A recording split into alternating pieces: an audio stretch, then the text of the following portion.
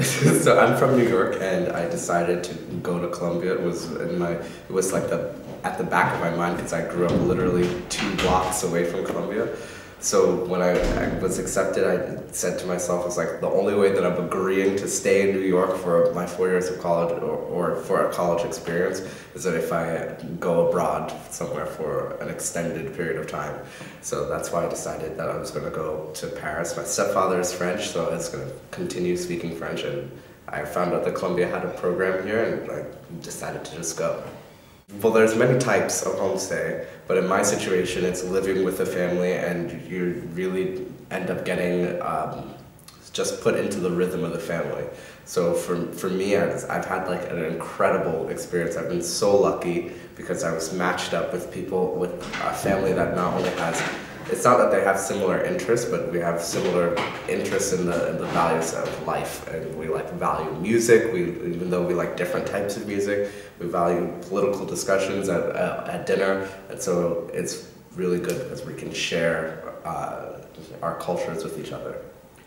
Like my family, we've had students come stay with us, as well as we're a big Caribbean family, so everybody comes and lives in our house, so I'm very used to living with other people. And from the stories that I've heard from my classmates, they're not really willing, they're not as easy in being flexible to another culture. And so I always, and sometimes for me, I have to remind myself that I'm in another person's home, and therefore I have to kind of try and figure out why they're doing the things they're doing before I jump to my own conclusion.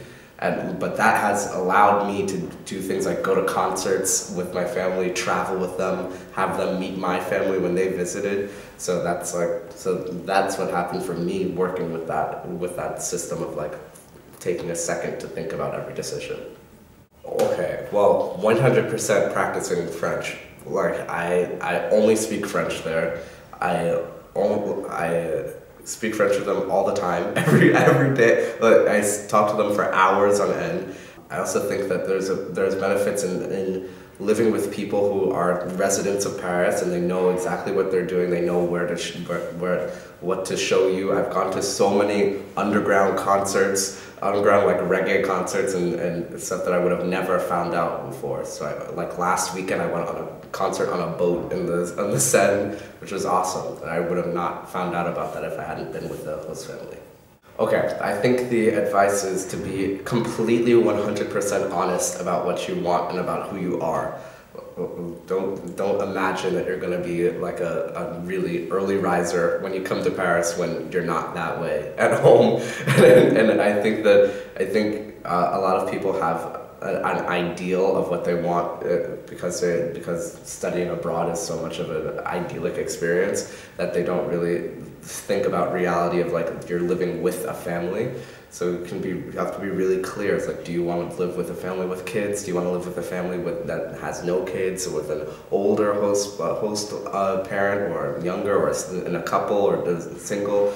And those are things that you can specify. And I think that the Columbia and the program that we use, Host Families in Paris, does a really good job at trying to match that, because they really try to match the interests as well. I think the other thing is to talk about what you like to do. I think there's a question on the questionnaire about your interests and your activities, and that's really important as well, because I said that I'm interested in theater, and although my host family is not particularly interested in theater, they're very interested in the arts, and my host mother is an artist, and she loves music, and her roommate is an artist as well. So I ended up getting people who are interested in the same field as me, and that can introduce me to things that I wouldn't know in Paris.